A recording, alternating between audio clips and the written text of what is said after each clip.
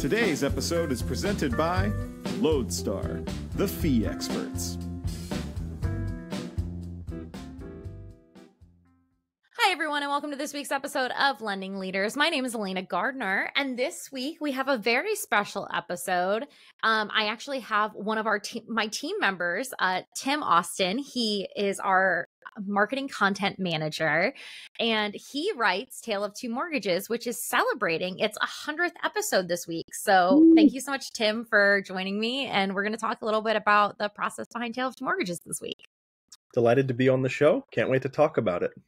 Yeah. So, first of all, I have to acknowledge Tim is the one who normally edits all of our episodes. So all the subtitles, all of the improvements you've seen over the last year, that's all been Tim. So thank you, Tim, for being such a huge part of the show behind the scenes. And now we get to bring you in front of them. My pleasure. And if anything goes wrong, you know, it'll be taken care of. Perfect. Well, obviously I was there for the, inception of Tale of Two Mortgages, but I like to go back and kind of talk about what you were thinking when you originally pitched this idea to Jim and I of this comic strip. What was I thinking? That's a really interesting way to kind of frame the inception of the idea, because I wasn't really thinking anything.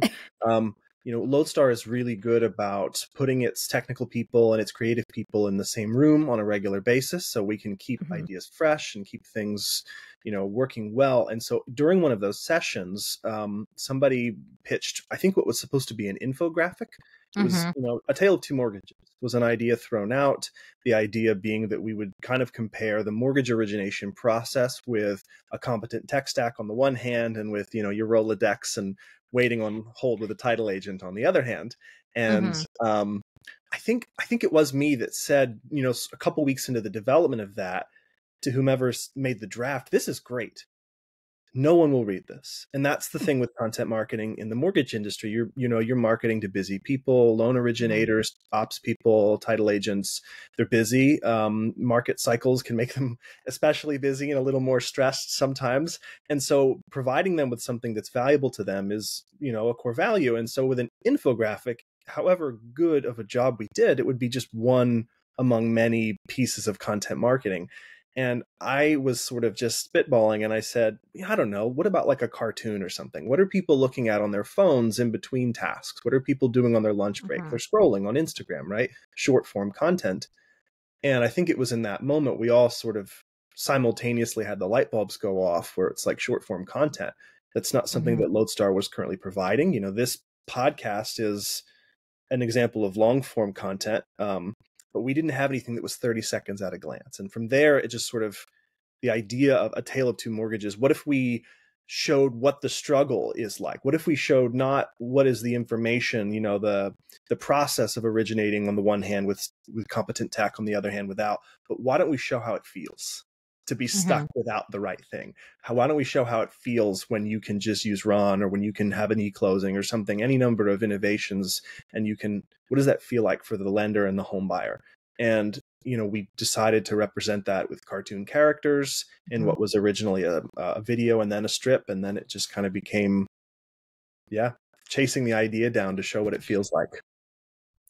Yeah. And I think, as we've kind of prepared for this and looked at, everything, I found some of our early iterations, and it really was originally more of it was 8 panels. It was this big thing, right? Yeah. Of like, we're going to tell this specific story, right? And now it's kind of become this, we syndicate it through Progress in Lending. So if you subscribe to Progress in Lending, you get our comic strip every day. And it's become a little bit more fun and playful. I think that's one of the toughest things has kind of been, I think, keeping it light and fresh, especially in this market. What would you say, like, your biggest struggle with that has been? My biggest struggle has also been, I think, my greatest pleasure in the strip, which is learning. I'm not a native to the mortgage industry. I come from academia and editing. So while content making and writing things and, doodling on napkins is more natural to me, understanding the lending, the loan officer experience and just the kind of lending process, the whole mortgage origination thing, that was, I had a learning curve starting out. And this strip has really allowed me to chase that down and learn a whole lot more. But I think trying to relate to the experience of people on the ground, who you can read all you want about what rates are, what they were 20 years ago, where people think they're going. But there's really nothing like talking to people whose livelihoods rely on closing that deal, right? Whose reputations are staked on making sure that they are interfacing with borrowers, especially first-time home buyers, in a way that's competitive and dynamic. And so that's been a big challenge, is just making sure that in something that's silly, right, that's a cartoon about, we went with sea creatures even, so we could make underwater puns and everything, making sure that that stays true to what we hear from our clients and from friends in the industry about what is the lending experience. Yeah. And I think going back, I'm just going to hop back a little bit so we can dive into the marketing aspect of it, right? And I think that was something, when we first kind of came up with the idea and said, oh, this is something we're going to do repeatedly. Obviously, one thing to keep in mind is like costs of producing something like this. Yeah. So can you talk a little bit about like the workflow and how much time it takes you on a weekly basis to create this comic strip? I would love to, because that's one of the lovely things, ROI piece, right? Yes, and I'm still kind of bemused by what we came up with, which is something that's very cheap. And when you have content creation, when you as an organization want to invest in that, there is implied a tension between creators and the people that are funding them. And it's almost like a tug of war, where you have the creators on the one hand trying to finish the project quickly, whether it's hourly or it's a full job, and you have the people buying it who want to provide that content and get a good price on it. And there's a bit of a tension there. So what we came up with was doing it in-house, and then drawing a comic strip every single week, an original comic strip that I write and draw, and doing that on an iPad using Procreate, which a lot of people who draw on tablets are very familiar with. And we used a couple tricks to do that. I use like a slight line correction so that I can draw the shapes consistently and quickly, and then do various iterations and poses. And we render that out of the program as a vector graphic, and then upload it into Adobe Illustrator so we can use our brand hex code colors underneath of the black line work. And that allows us to very quickly vary things. You're not mixing paints, you're not using inks, you're not using paper. So it's very cheap, it's very eco-friendly, and it's very customizable in a short amount of time using very basic tools that we already had anyway for other things that we were building and designing for LodeStar. So on a good week, it takes about an hour and a half from, all right, let's sit down and do this, to what do you think the comic is done? Which is not a whole lot of time for an original comic strip. It's remarkably fast and easy. And it was really fun to kind of design that process, mostly to get the pitch greenlit. Can I do this? Will you pay for this? But also to kind of, have a challenge of how quickly, how efficiently can we do this and provide something that's unique. Yeah. And I think that's so important, is in marketing, it's very much, creating content, it takes time. And I think it's something that a lot of people don't realize how much time that can go into a branded graphic for your social media, right? Like, we're working on something for our new brand Settlewise that we got to develop. So you'll be hearing more and more about that. But we probably have spent at least 2 to 3 hours trying to create the proper template to make sure it looks good and it will perform well. And all of the analytics pieces, if you're not in marketing, you might not realize how long graphic work can take. And I think that's really important to highlight as well.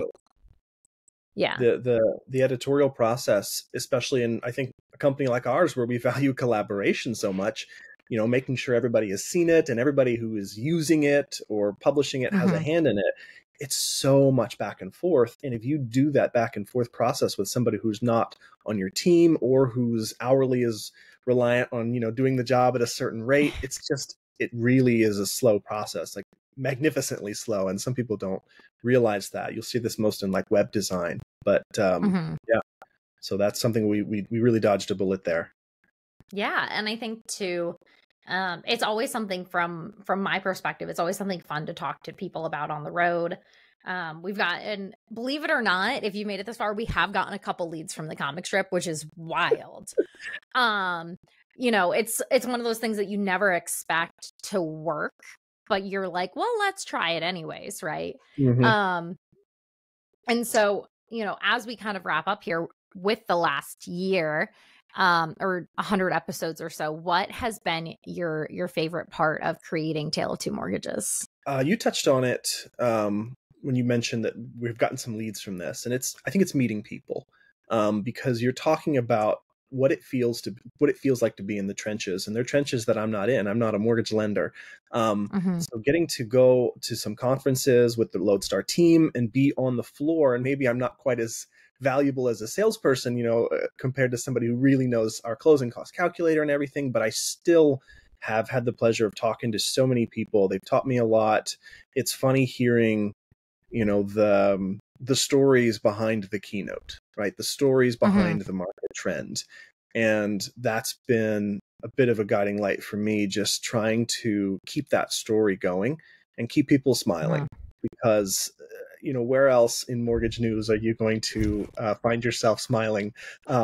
We need something in our industry to keep it light and to keep us to keep it human, which is the irony of doing sea creatures, And as we wrap up here today, you get my favorite question, which I know you know it because you write it every week. Is at LodeStar, we are a guiding light in the night sky. That is what a LodeStar is. Tim, what is your LodeStar? I feel like I'm obligated now to say my LodeStar is jumping the gun on the question. No, my LodeStar is definitely my family. I have 2 kids. I have a wife I've been with for 10 years, and I just love coming home and hanging out with them. They're really good people, and it's fun. They keep things simple. They tell you when your ideas are really bad. I recommend any creative person get in contact with a 4-year-old. Your sense of your own genius will diminish if it was intact in the first place. So, yeah. Well, awesome. Thank you so much, Tim, for joining me. And if you want to find Tim, I actually know all the answers of where you can find him.